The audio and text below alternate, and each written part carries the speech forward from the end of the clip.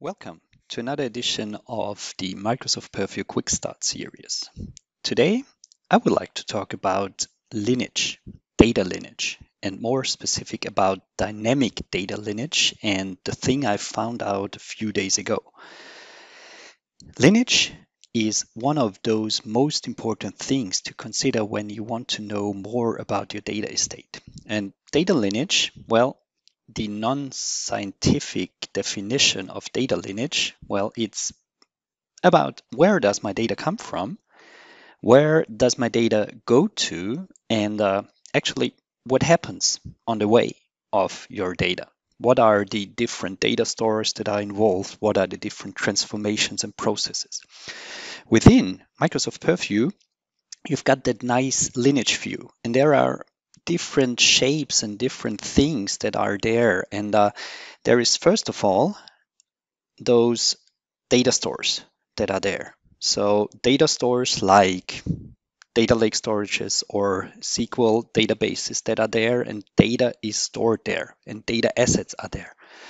On the other hand, there are things that are in between those data stores, those processes that really do the data transformation, that takes data from A and stores it into another data source. And these are transformations. As of today, there are Azure Data Factory pipelines, there are Synapse pipelines, or integration services packages are supported as data lineage processes that do connect those information.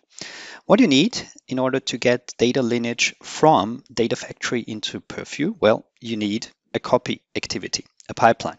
A copy activity is, well, a thing that does copy your data from A to B. What you need, that lineage information from that copy activity. Our example, it's copying data from data lake storage into another data lake storage folder. Well, you need to connect your Purview account, or you start within Data Factory and you need to connect to a Purview account. So you need to connect to, in my example, it's the Purview Wolfgang catalog and account I'm gonna connect. You get two main functionalities. First of all, you get the search your data catalog within Data Factory. And the other thing you get is the data lineage, the pipeline push. So everything that is considered for the lineage information from Purview is pushed from Data Factory into Purview.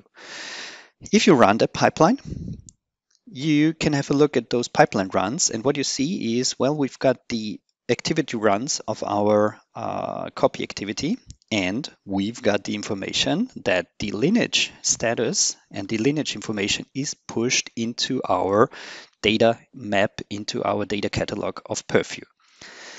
So that is the thing that is required. You need to start and execute that pipeline, that lineage information is pushed from Data Factory into the Microsoft Purview environment. It's not there if you just create that pipeline.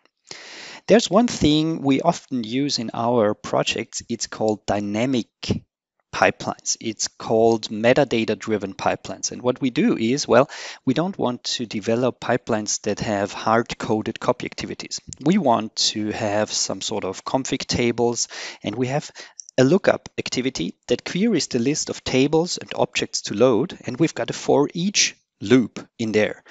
And within that Azure Data Factory pipeline, we've got parameters, we've got variables that use that information, and we've got parameterized data sets, generic data set, as you can see here, and it's using the item variable and some properties of that item variable.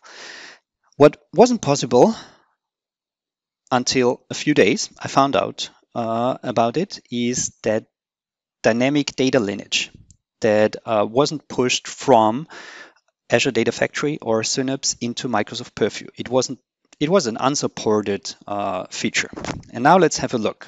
What we can see here, it's a simple hard-coded copy activity, and it really specifies what are my data sources, what are my data destinations. So we are copying data from A to B, and it's hard-coded. No dynamic in there, no parameters, no variables is used. If we head over to Purview, to the Data Factory pipeline, data asset, and Lineage, oh, there's no Lineage in here. It's not available. And you might ask, why is there? Well, it's not available for a pipeline.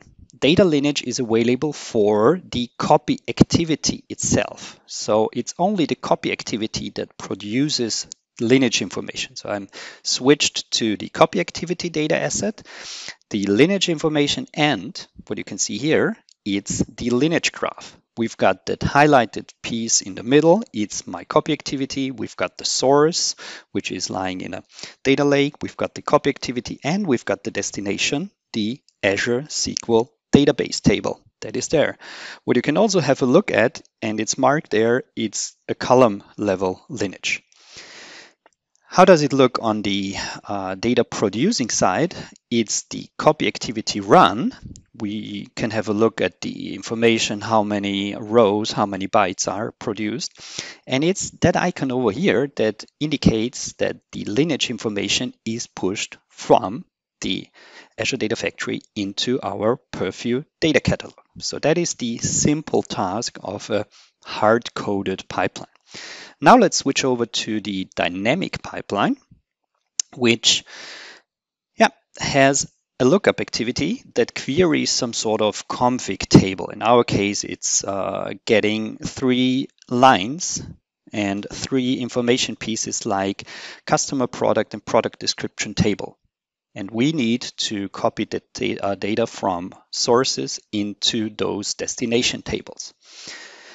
So that lookup activity gets the information, and we've got the for each activity.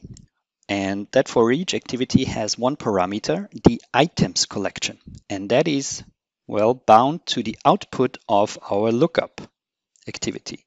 And within that for each activity, we've got a for each loop. And we've got one simple copy activity, which uses parameterized data sets for the source, and those data sets are bound to the item properties like source schema and destination schema and source table and destination table.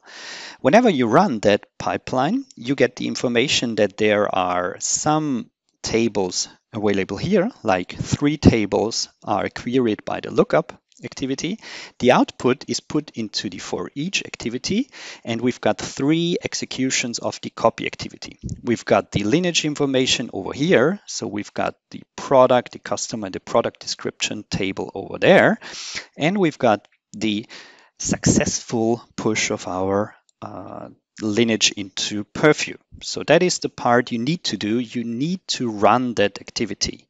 You need to run that pipeline, in order to get the lineage information. Now let's head over to the Purview, search for the pipeline run, open that pipeline, and